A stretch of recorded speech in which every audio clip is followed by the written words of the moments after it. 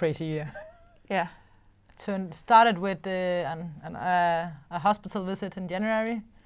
30th birthday. Yeah, 30th birthday for me in a hospital in Thailand. Made it to the qualification for Olympics. Played a lot of tournaments in the fall. Yeah. Too many tournaments. Yeah. And then ending up with the World Championships. So it's been a tough year. Also really mentally. Lots of up and downs, but we keep fighting and we keep coming back, and yeah, it's a new year, new season. 2021 was a tumultuous year for many athletes. A stop-and-start season due to the COVID-19 pandemic, along with the postponed Olympic Games to contend with in the midst of that. For Denmark's Maiken Fruergaard and Sara, Tokyo was the stage for their Olympic debut, and also where they learned some of their biggest lessons. For me, it's like the whole thing that is Olympic, that we made it, we did it. It's a childhood dream coming true, going to the Olympics. And of course there were all these restrictions about COVID-19, but again, to see how as a nation that you support each other, the whole Denmark team in other sports, we followed each other and talked to other guys and girls we haven't talked to before, and I think that small environment was really special. Yeah, so that is like, besides the games, that is like what I think most of from the Olympics.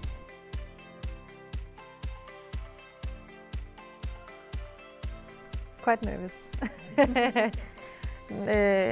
Nervous to not do well on a big stage. This was, for me, was the biggest thing in the first match. Yeah, just afraid that we couldn't show what we know we can do because of too much stiffness in the body due to nerves. Yeah, I think understanding that they have been watching some videos of us and really studied our game. Yeah. So we weren't really expecting what they came with. Yeah, and not really ready to do something else. We didn't have a plan B because we were so nervous. So yeah, it was a little bit difficult. Yeah, they played really good against us, like they haven't played before against us. So yeah, we just got outplayed, simply as that. They played just better.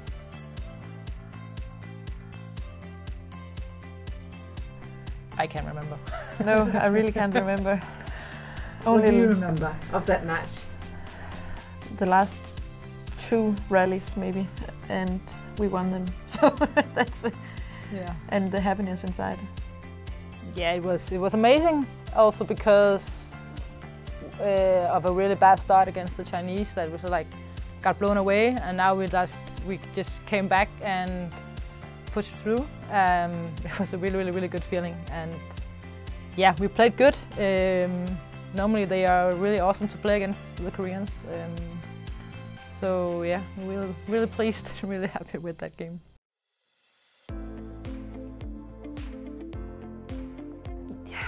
It's hard to say, because when you're on court and I think that we won the match against the Korean did that there was more pressure on ourselves to the next one because we actually had a chance to get to the quarterfinal. So if we lost to the Koreans, I think we have been playing a little bit more freely against the Australians, but of course I would like to win both. But it was I don't know, the feeling was so opposite to the feeling in the Korean match. There was really tense and didn't feel like could hit the shuttle right. It was just a lot of easy mistakes and stuff we really didn't do in the other match. So it was really confusing in your head that you could play like that and then go on court and feel like shit 2 days later. It was really confusing that it could happen so much. We know that we can play some bad matches, we know that, but I didn't think that we could be so nervous. I've never tried anything like it.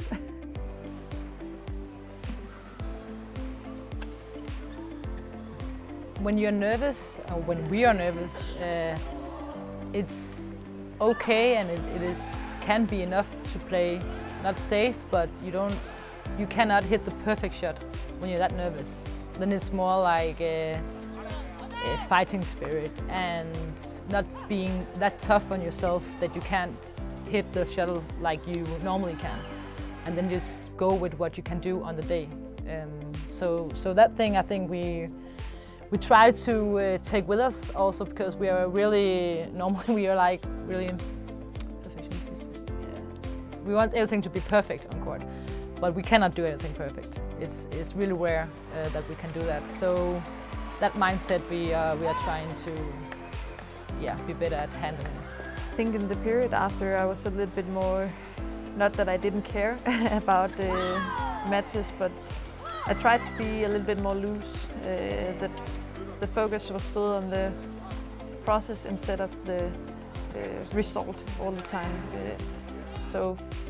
But still, when you get in a lot of tournaments now and games or matches all the time, it's difficult to stay in this loose mindset that you want. But I still try to keep it in the back of my head all the time, that I don't have to criticize myself all the time, but accept that the opponents also have something to say about how the game is going, and maybe it's not your day every day.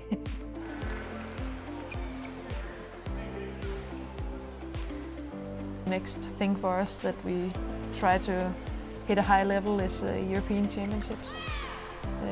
I'm talking a lot about trying to peak at there and see if we can handle it, the pressure. And get another medal. Yeah. And turn it into gold or silver this time instead of a bronze. Yeah. That would be nice.